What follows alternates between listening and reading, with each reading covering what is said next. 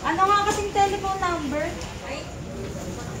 TTT and I are at the barangay doing some barangay stuff, and we have a full day today because we're going to attend also the fire safety seminar, and then conflict na nga, plus we have to go to the doctors after lunch. So ano na, this is the counselor in our area. I'm eating the fudgy bar they gave us. May pa-water pa. May pa-pay-pay pa. Actually, ako kumuha ng pay-pay kasi I have to fill out forms. Tapos nakaupo lang ako dun sa, walang table. Yung pala may table naman pala. Nag-sign up din kami sa fire safety seminar. But we're still here. Tapos, may second phase pa itong ginagawa. Dapat nasa doctors kami ng 1 o'clock. So pupunta kami sa doctors. So, nahanap ni TTT yung PhilHealth number niya. So nakita niya. Salamat sa VLSU contract. Yeah. So kumuha ka uli ng contract with them. It's a sign. Naka-leave si TTT from Lasal. It's a sign. Sabi ko kanina, no need. Siyempre naubos ko kaagad.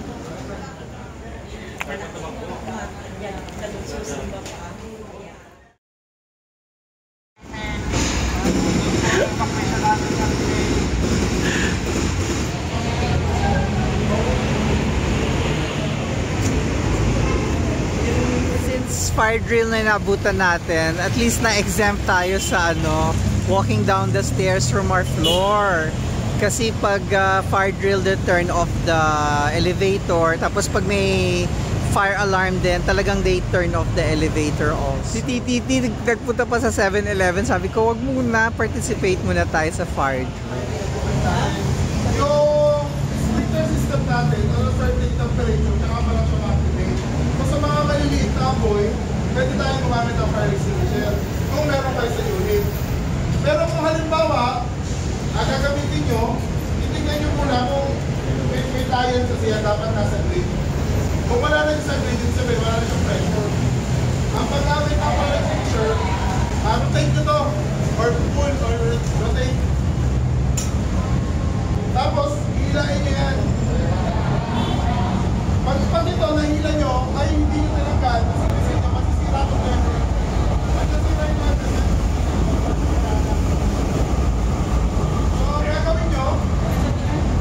make sure na andun kayo sa andun kayo sa direction ng exit nyo. Halimbawa, ito yung nasusunog, ito yung door, dito kayo lagi nakaporma. Kasi pag hindi at may problema yan, maninito ka, magigipit ka, dapat andun ka lagi sa direction of travel of the exit mo. Then sabi ko, di ba, tanggal, pipisilin mo to, tapos isuswipe mo yung base ng apoy. Hindi gano'n ha? Ano to? Sabi ni Madam? Ganan. O ganan ang hawak. Hindi kasi pwede ganan ang hawak na kasi ito, pag may pressure to, makakawala yan. Dapat fair mode, tapos sweep the base of the fire. O hindi ganan ha? O ganon. Okay, pakiapoy po ng fire pit. Kung sino gusto mag-try po tayo. Huwag po kayo mahiya. So usually kung mag-i-engage kayo, may apoy. No, first thing to do, small tap. Sabihin gumagana siya. Pag walang ganon, ibig sabihin hindi siya mag-work. So observe nyo, wala na. So ito, clean agent to. Ito yung good quality na fire extinguisher. Okay. Tingnan nyo lang.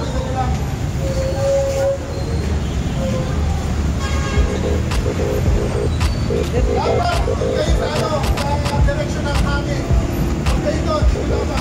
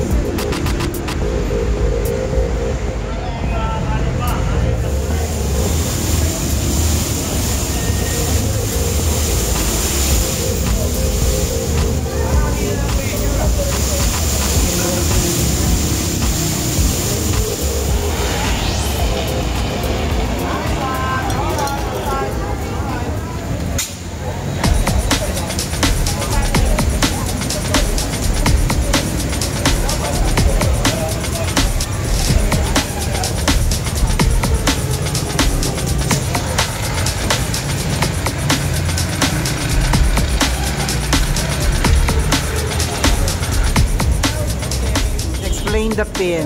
Okay, yung pin, kailangan pihitin mo, diba?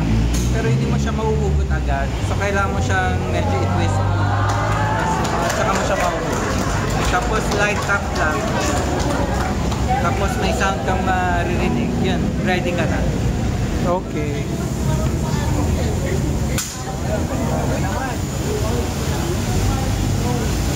Naman ang fire and marshal mo, oh. Parang hirap na si Ronnie doon. Mamaya daw tayong dalawa doon. Si John Paul Mamaya daw tayong dalawa doon. Actually, parang yun ang kailangan natin. Hindi, ikaw nag-teacher ka naman eh. Nakakaliya. Ano ba kinakita mo? Dito ba? Paano yung yung pin muna, yung pin. Alin yung pin? Ito? Yan, oo. Igaganyan? Oo. With pakila. Let's go! Ayan.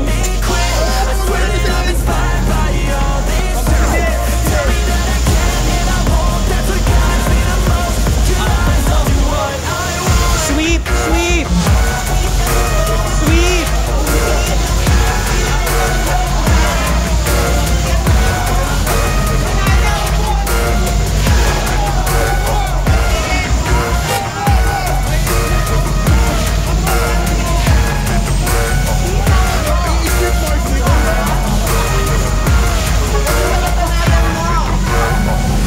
Inspired by thirst, inspired by worth. Desire your worst, so you can just hide while I work. I ain't tired, you first. I write a second, third verse about the lies you disperse. Sweep! I know it hurts. But something deep inside won't let me quit. I swear that I'm inspired by all this truth. Tell me that I can't get enough. That's what guides me the most. Your lies, I'll do what I want. Dapat i-sweep mo. Yeah. Smooth lang.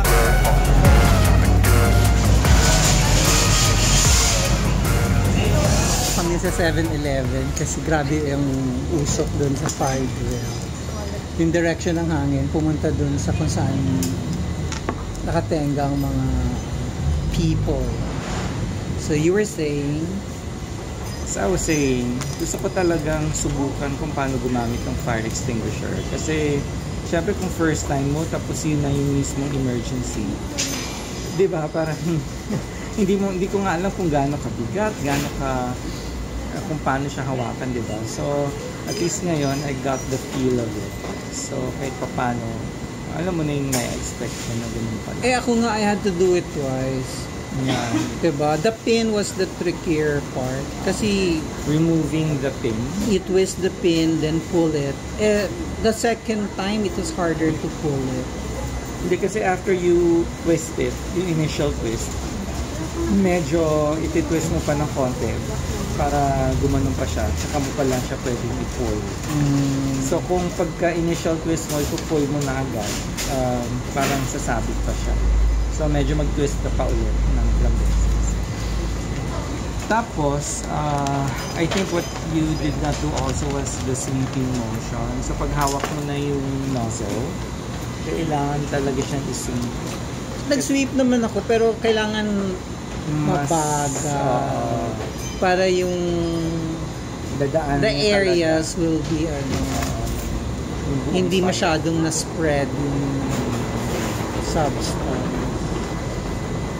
Tapos you have to, pa rin pala, you have to consider your position in relation to the fire. Eh parang, di ba sinasabi nga nila, dapat you have your back towards the door? Oh, yun naman yung sabi niya. Oo. Pero Kasi like, you're nearest the exit. So if your efforts did not bear fruit, wala. you can leave. But sa yung mga units kasi, usually pag condo kasi, ang kitchen is beside the front door. So like in our unit, kitchen usually naman yun ang doon naman may fire. Although of course pwede rin like electric fan. It could also be a cause of fire. Pero kung halimbawa kalan or something in the kitchen, ang hirap lang to say na you have your back towards the door, galing kang bedroom, tapos punta ka ng fire sa kitchen, diba? Andyan na yung fire extinguisher. I don't know kung may iisip mo pa na you should have your back door sa door, parang you have to go through the fire, diba? To get through that door.